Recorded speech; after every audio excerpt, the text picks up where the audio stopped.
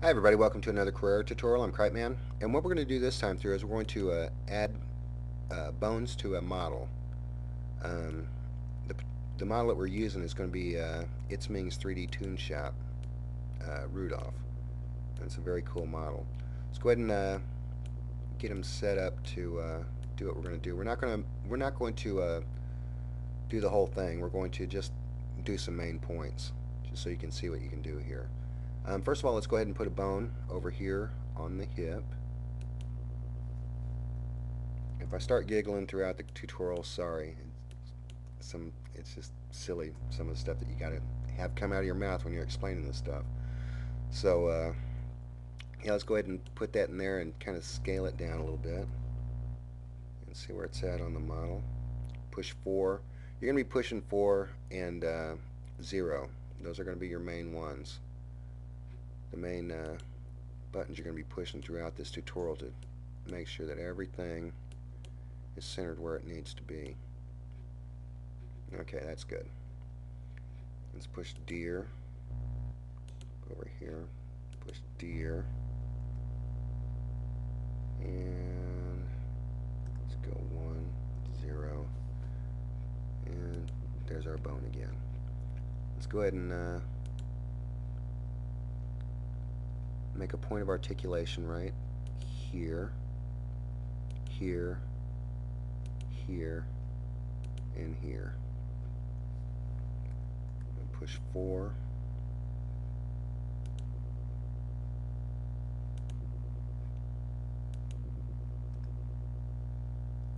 And that's our hierarchy there. And center that just a little bit better. I think we can probably center it better. Go down to your second bone. Move this down to where it's going to bend at. Go down to your next bone.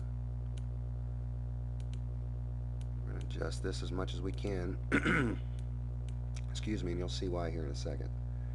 Now go to the second bone down. Make sure it's the second bone down. Edit, duplicate with symmetry on the x-axis. Kapow! You notice how it's almost perfect on the other side here. Let's go ahead and adjust it just a smidge, just a little bit. That's good right there. Push 4. Let's go to our side view.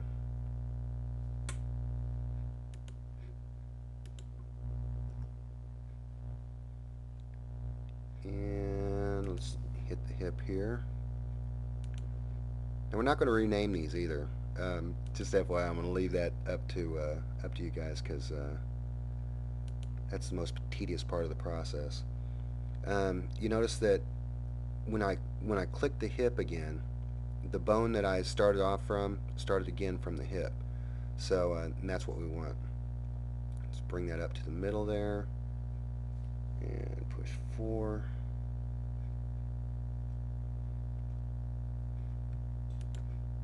And just follow along with me while I do this. It's the last bone. Oh, you know what? We want to do left.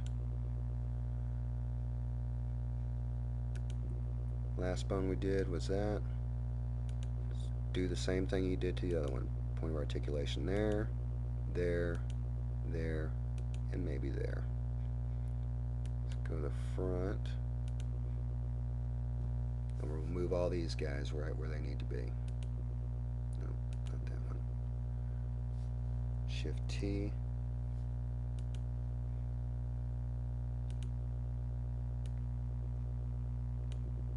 And we'll have to do this the same way.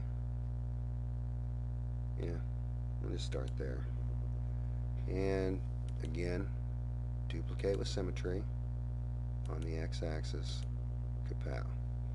Alright. Oh. Front. 4.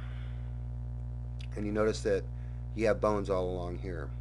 But it's not going to do anything yet because you haven't told it to do that. Let's go ahead and go over here so we can see the process.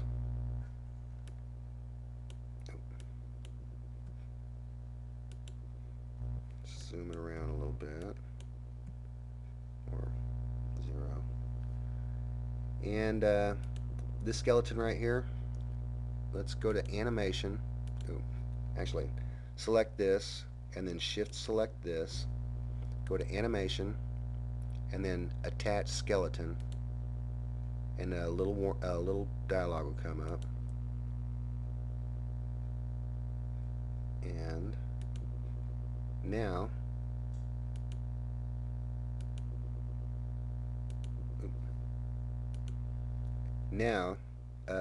your model will bend right at the points that you told it you wanted it to bend at. And that's pretty much it. Quick and easy.